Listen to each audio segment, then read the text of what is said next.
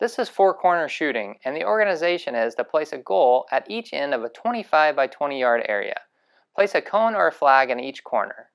Off you go to the corners then. Create two teams and split the players of the first team so that half of them stand in a line behind the corner marker on the left of one end zone and the other half on the right. Split and place a second team similarly at the corners of the other end zone. The coach is positioned at a midfield on the outside with a collection of balls at their feet. The activity is, when the coach kicks the ball on the field, the first person in each corner enters the field to play a 2 versus 2 game. Play continues until the ball goes out of bounds or a goal is scored.